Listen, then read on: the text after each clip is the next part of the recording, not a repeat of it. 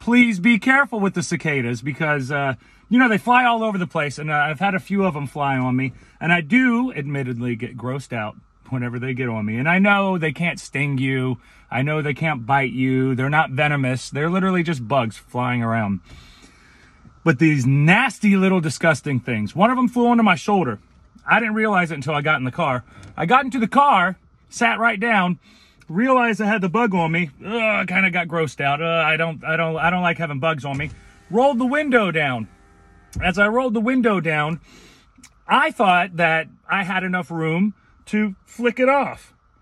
So I went to flick it off, and guys, don't flick it off because your finger is way too powerful.